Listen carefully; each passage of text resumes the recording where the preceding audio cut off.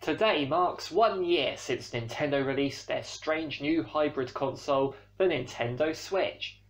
It has risen to great success with impressive sales and an ever-growing and increasingly wonderful library of games. I am here to tell you about my experience of the Nintendo Switch. What games do I own, and what do I think of them? I will admit, I began my journey with the Switch with some skepticism.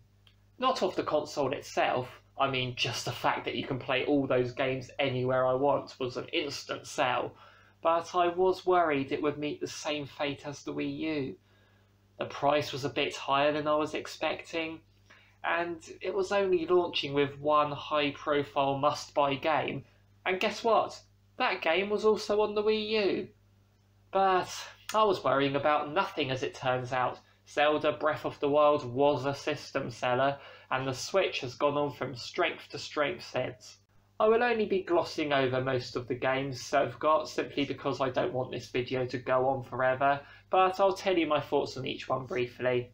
Despite me getting a pre-order in pretty soonish, I didn't actually get my Switch on launch day. So on that Friday I was sat at home with a Pro controller, a copy of The Legend of Zelda Breath of the Wild, but no console to play it on. But that Pro controller is one of the best controllers I've ever held, and I had fun examining it, saw how it looked, how it felt, and what the cartridges tasted like. Not good. And I also couldn't believe how big the boxes are compared to the cartridges. Just seems like a waste. They should have had them be a bit smaller like the Vitas. The next day, the Switch arrived in the post, and I immediately set it up and booted up the game. I stuck with it on the TV at first because I wanted to see this beautiful game on the big screen, and that world they present to you where you can pretty much go anywhere you want, do whatever you want, it's just insane. I ended up spending pretty much all of my free time on it when it first came out until I completed it, and it's still the game I've put the most time into on the Switch. I just remember that first time I went to go down to the kitchen and I just picked the tablet out of the dock and walked downstairs with it, and that's when I realised this is it. This is how I want all my gaming to be. I always thought the best feature about the Wii U was the off-TV play, and now this feels like a true evolution of it because you can leave the room with it now. And Zelda Breath of the Wild is a must-buy game, and any Switch owner should have it in their collection. I have yet to buy the DLC for it because I just know if I go back into that world it will be a long while before I come out again, and I've got plenty more to be getting on with. The second game I bought was Snipperclips. This was a fun little title that you can play in co-op with, and you really do have to cooperate with this game because most of the time it can lead to arguments.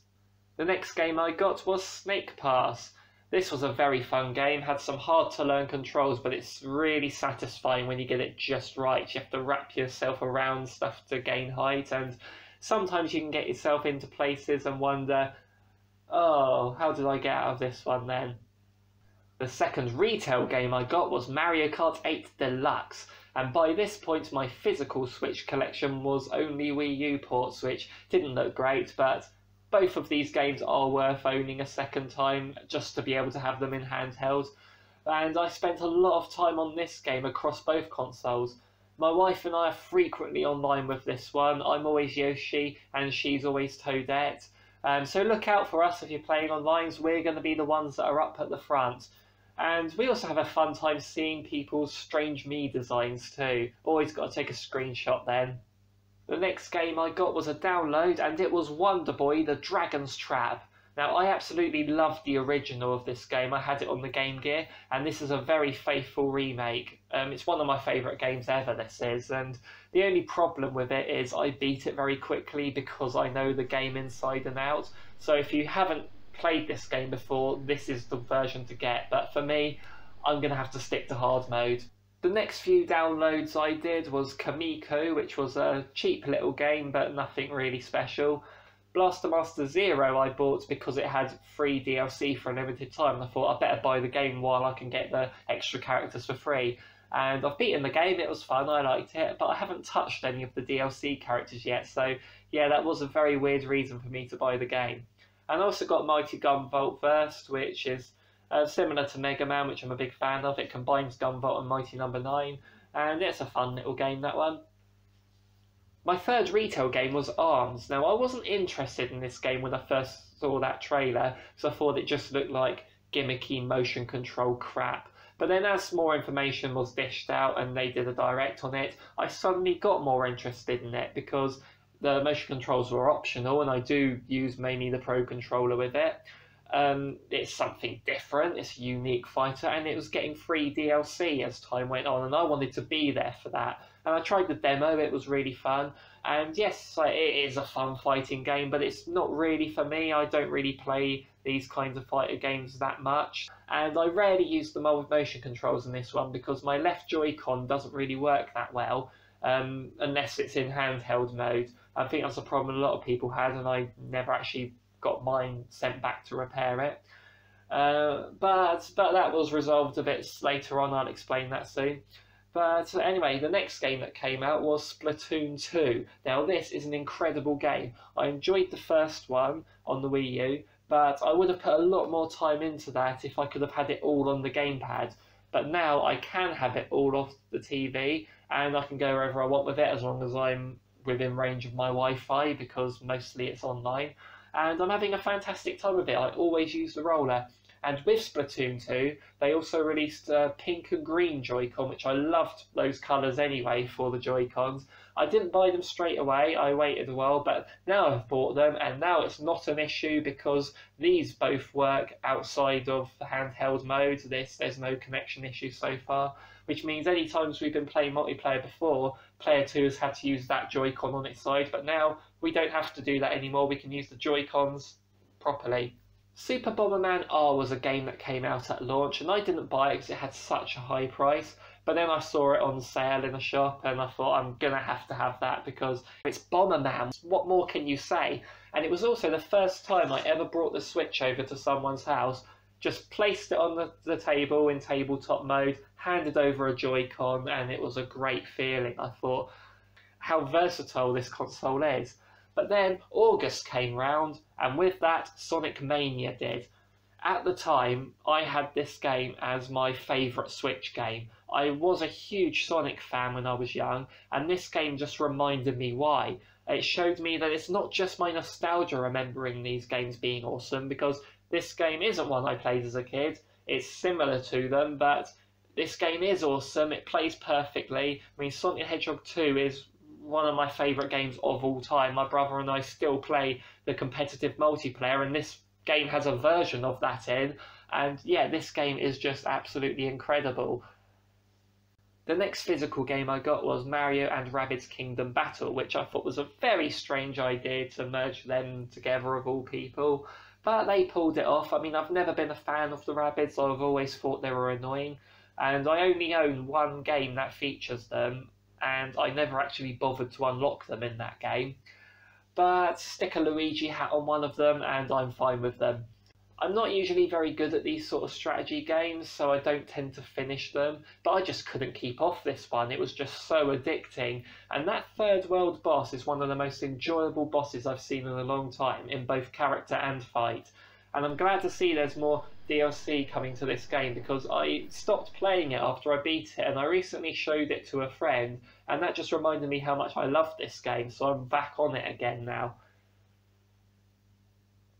I bought The Binding of Isaac Afterbirth from a friend. He had the US version and then bought the PAL version because he wanted a complete PAL collection, and so he sold me his American copy. And it's the first time I've ever bought a non-PAL version of a game. I haven't put a whole lot of time into it, but I've heard a lot of great things about this, and from what I have played, I do see what all the fuss is about, and I do need to get into this a lot more. And speaking of games I need to get into more, Axiom Verge is one that people raved about when it was first released, and I finally bought it when it came to the Switch, and it's a Metroidvania game. I still need to finish it, but I have had a lot of fun with it so far. Then came the Switch game I was most looking forward to, Super Mario Odyssey, a game that takes Mario back to the sandbox and really goes mad with collectibles. I was hooked. I mean, I love collectathons, and this just did not disappoint. When I got home from work on the Saturday, the day after it came out, I'd put some time into it on the Friday, but then that Saturday I started playing it about 2 o'clock just after lunch. But then the next thing I knew, it was 10:30 in the evening. And no game has grabbed me like that in a long time. I mean, not even Breath of the Wild kept me going for that long in one session. I still haven't got every moon, but it will happen one day. Then I will delete my file and start again. The next few eShop games I bought were ones that were on my list for a while, but I was waiting for a sale on them. Oceanhorn, which is pretty fun. Shovel Knight Treasure Trove, which I will say right now is more than worth the full price for it. The reason I didn't want to pay full price for it is because I already bought it on the 3DS. If I hadn't done that, I would have paid full price for this. And also Namco Museum, because Pac-Man on the go, you can't go wrong with that. I was glad to see the third-party ports were being well received on the Switch. Skyrim, Doom, Rocket League and LA Noire were getting good reviews from what I saw. I decided to support one of these games, so I decided to get Skyrim just to show support, really. I mean, I'd never played Skyrim before because I knew I'm not going to put the time into it it deserves, but if it's in handheld mode, I might just do that. But I played it for about 5 hours, then I realised I'm not really getting into it, so I sold it to a friend. I mean, it's nothing against the game, I just didn't want to sink 100 plus hours into a game that I wasn't fully into. Poi Explorer Edition. It's a fun little platformer, a bit like Mario 64 and Sunshine. Worth playing if you like 3D collectathons, but sadly it had some bad timing because it came out around Mario Odyssey's release date, which, yeah, kind of overshadowed it. Cat Quest is a game I downloaded for my wife. I haven't actually played it yet, but she likes it. Super Mario Bros. Versus, the arcade version.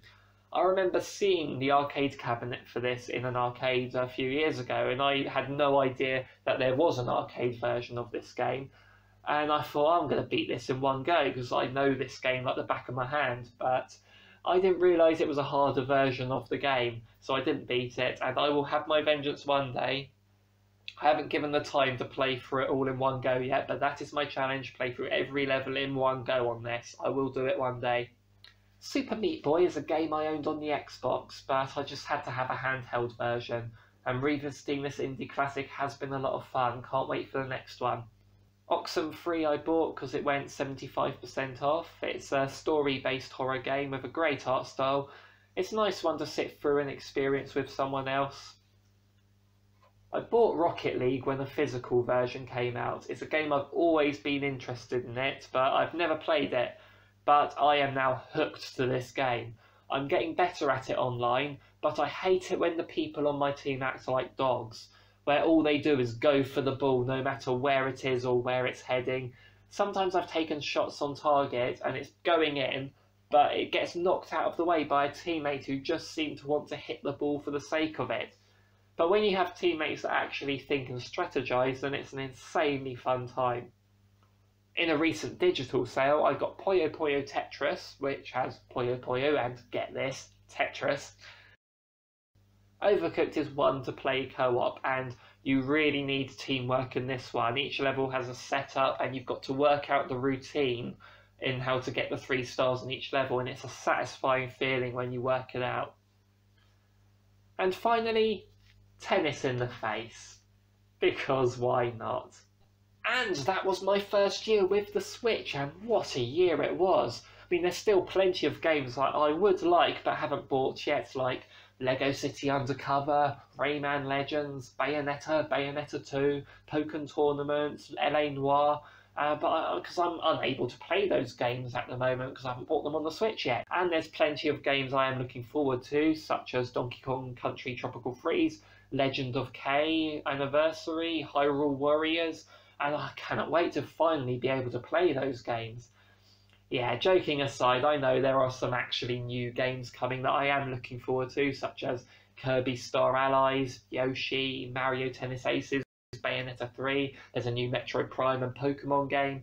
I did miss a few new games that came out on the Switch, though, most notably Xenoblade Chronicles 2, which I am very interested in, but I didn't get it because I still haven't beaten the first one and I haven't even started X. So let's not add another 100-hour plus RPG when I've got so much more to get on with. So, how was your first year with the Switch? Is it the best thing to ever happen ever? What's your favourite game? What games do you want to come to it? Leave a comment down below, and if you like this video, give it a like and click that subscribe button to see plenty more videos to come. Here's to a fantastic second year on the Switch.